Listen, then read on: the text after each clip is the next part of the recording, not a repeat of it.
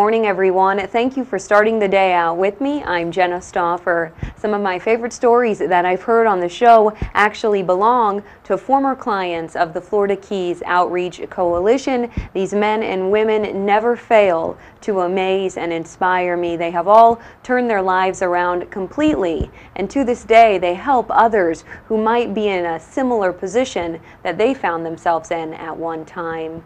My guest this morning, she is going to share one of those inspiring stories with us today.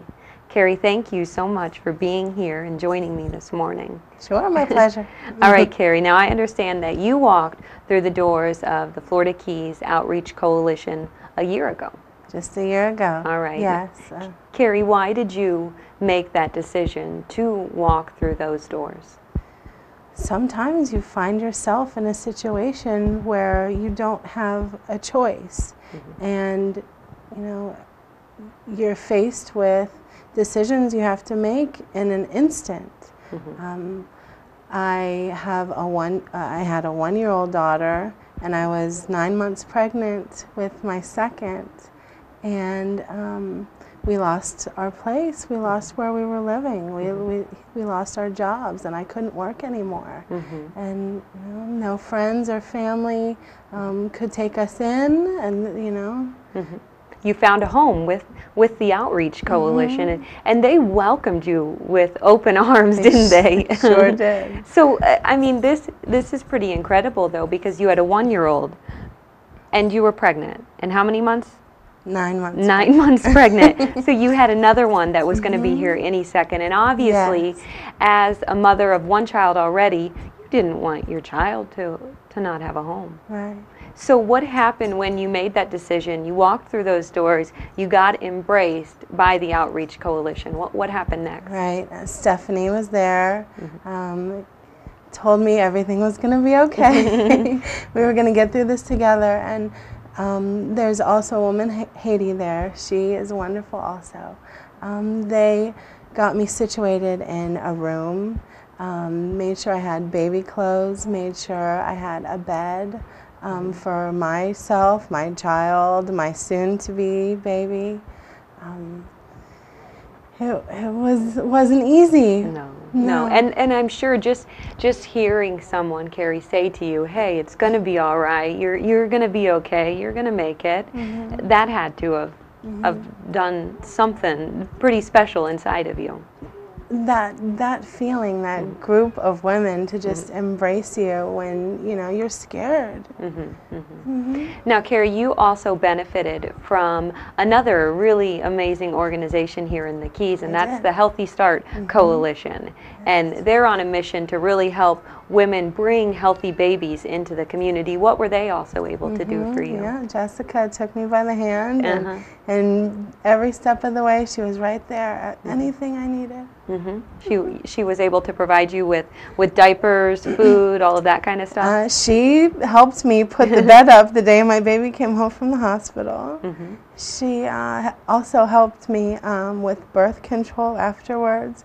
She helped me with a grant to get my teeth fixed, so that I would have that bright smile to go find a new job.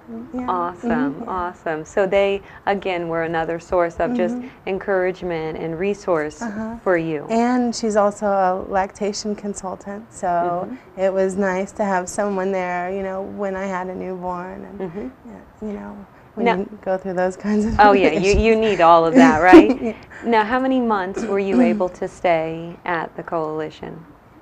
For free. I stayed there the last 3 months of my pregnancy and 3 months before that. Okay. 3 months after the baby was born. Great. And now let's talk about where you are to this day. To this day, I have gone back to school. I've got a wonderful job that I'm very proud of in the community, my dream job. The girls at FKOC helped me with daycare. They actually went out to the churches and had churches